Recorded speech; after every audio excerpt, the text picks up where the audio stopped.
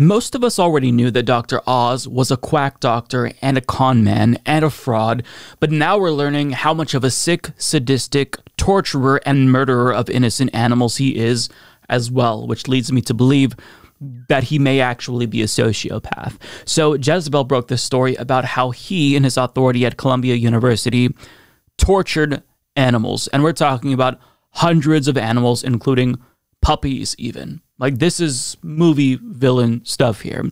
So Kylie Chung explains Oz, the New Jersey resident who's currently running for U.S. Senate from Pennsylvania, was a principal investigator at the Columbia University Institute of Comparative Medicine labs for years and assumed full scientific, administrative, and fiscal responsibility for the conduct of his studies. Over the course of 75 studies published in academic journals reviewed by Jezebel, Oz's team conducted experiments on at least 1,027 live animal subjects that included dogs, pigs, calves, rabbits, and small rodents. 34 of these experiments resulted in the deaths of at least 329 dogs, while 2 of his experiments killed 31 pigs and 38 experiments killed 661 rabbits and rodents. In the early 2000s, testimony from a whistleblower and veterinarian named Catherine Del Orto about Oz's research detailed extensive suffering inflicted on his team's canine test subjects, including multiple violations of the Animal Welfare Act, which sets minimum standards of care for dogs, cats, primates, rabbits, and other animals in the possession of animal dealers and laboratories. The law specifically requires researchers and breeders to use pain-relieving drugs or euthanasia on the animals and not use paralytics without anesthesia, or experiment multiple times on the same animal. Del Orto testified that a dog experimented on by Oz's team experienced lethargy, vomiting, paralysis, and kidney failure, but wasn't euthanized for a full 2 days. Now, we're going to stop there. I will link you to this article if you want to get into the specific details, but they are very, very gruesome, so be warned. Now, these experiments took place between 1989 and 2010, and just to kind of explain to you how bad they were without getting into the specifics, there are laws that essentially govern the way that scientists are able to conduct experiments on live animals, and he broke those laws as well. Not sedating animals before injecting them with medicine that caused pain and discomfort, leaving them there for a long time to suffer, disposing of dead animal bodies by throwing them in the garbage. Genuinely horrifying stuff here. And do you know how in like those movies, serial killer movies, where at a young age the serial killer starts killing and torturing animals, and that's like the one sign that something's up with them and they may be a serial killer one day? This is what I envision with Dr. Oz. Like, that's the image that came to my mind when I read this story. This is sociopath stuff here. To torture these animals and ignore the law, to violate the Animal Welfare Act and have no regard for their pain and suffering. I mean, that is genuinely disturbing to hear. To do these experiments on animals and follow proper protocols, you should still feel a little bit of pain, even if you believe you're doing that for the greater good. Like, you should not feel ethically comfortable with that, right? It should make all normal people a little bit uneasy. But he didn't even follow those laws. He just straight up did what he needed to do or felt that he needed to do while not sedating them, not euthanizing them, letting animals suffer. It's just genuinely disturbing. And the USDA ordered Columbia University to pay $2,000 in fines, and months after they paid these fines, they defended Oz. So not only did they just get a slap on the wrist for torturing hundreds of animals, but they defended Oz and paid the fine happily. So it's genuinely sociopathic. And if you already didn't trust Dr. Oz, this should maximize your distrust in him. Because for someone to do that and not feel any guilt, seemingly, it's genuinely twisted. It's genuinely disturbing.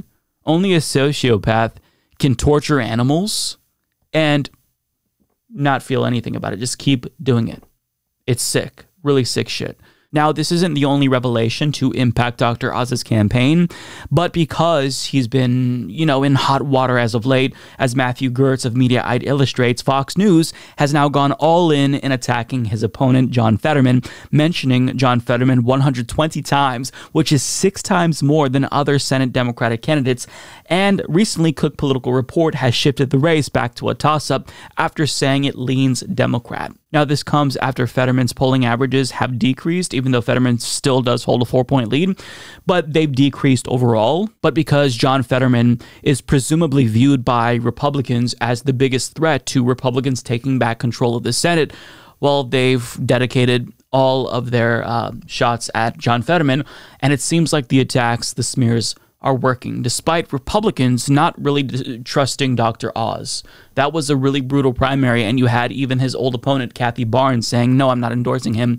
And yet Fox News, right-wing propaganda, they're there to clean up the mess that Dr. Oz made during the primary. It just goes to show you how powerful right-wing propaganda is. They can get people to believe some deranged things. When people like Dr. Oz, they've proven that they are frauds, they are phonies. This is the Republican equivalent of Hillary Clinton, and yet Fox News was able to rehabilitate him and, in essence, save his dying campaign. Now, that's not to say that it's a foregone conclusion that Oz is going to come up and defeat Fetterman.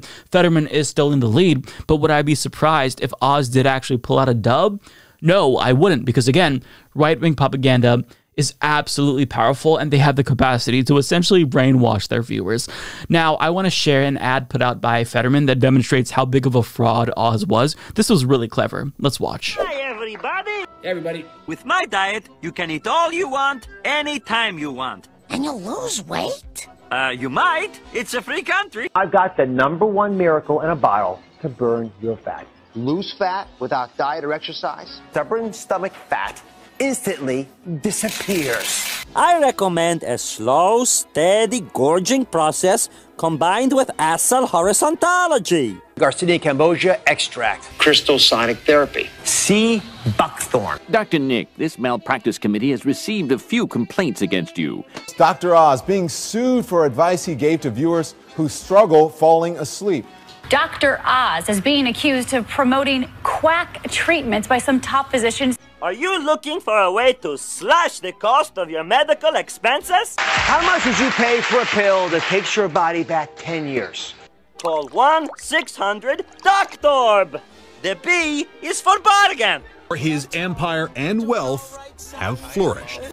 The most rewarding part was when he gave me my money. Bye-bye, everybody!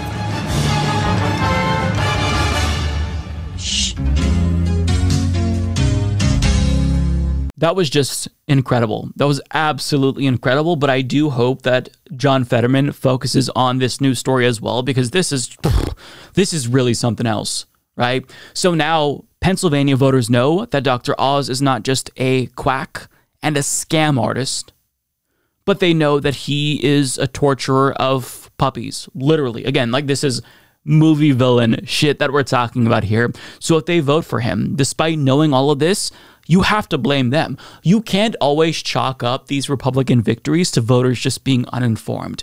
Sometimes we have to place blame on voters, and whenever you think it's a cut and dry race where there's clearly a bad candidate versus a good candidate, who cares? Never underestimate the stupidity of American voters. That's not to say that I blame voters in every instance, but I think that American voters, they're so hyper-polarized, they're so partisan, they're so within their own echo chambers that just hearing what right-wing media tells them, that's sufficient to get them to completely change their mind on a candidate.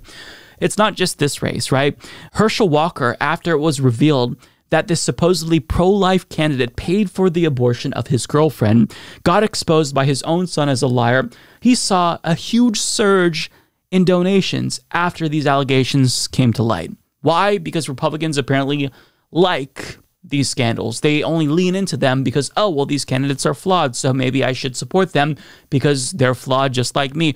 I don't know, maybe being a shitty person personalizes Republicans. I don't know what makes the average Republican voter tick, but This is why our system is so messed up, because Republican voters, they have no standards. They will vote for any con man and not think twice about it, so long as they could trigger the libs and keep the Democrat out of office. It's just genuinely disturbing, but again, we'll have to wait and see. It's not a foregone conclusion yet. I genuinely hope that Dr. Oz loses, but who knows what's going to happen at this point.